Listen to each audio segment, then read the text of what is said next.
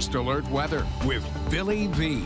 7:18 Saturday morning. We're going to check the winds in a couple of moments. First of all, let's check the waves. And the waves are up depending on where you are. 5 to 7 over on the north shore, 3 to 5 over on the west side. That is peaking today. But the east side's the one with the high surf advisory. That's in effect for the east-facing shores of all Hawaiian Islands, 7 to 10 feet. And that's mostly because the winds have come up. So as the winds come up, the trade winds, that east side comes up. So it's going to be really rough and choppy. Let's go ahead and check now. If you're going to be heading out to Aloha Stadium today, of course, Aloha to Aloha Stadium is the event that's happening. Partly cloudy and breezy, passing showers. Those winds are going to be easterly to 25 miles per hour. Your daytime high going to be near 83 degrees. Here's your 7-day forecast as we look ahead. Today, 15 to 30 miles per hour. By the time we get to Tuesday, we've highlighted these in red. So first alert weather for you. The winds are going to be 20 to 30 miles per hour. That's going to be gusty winds that's going to be happening.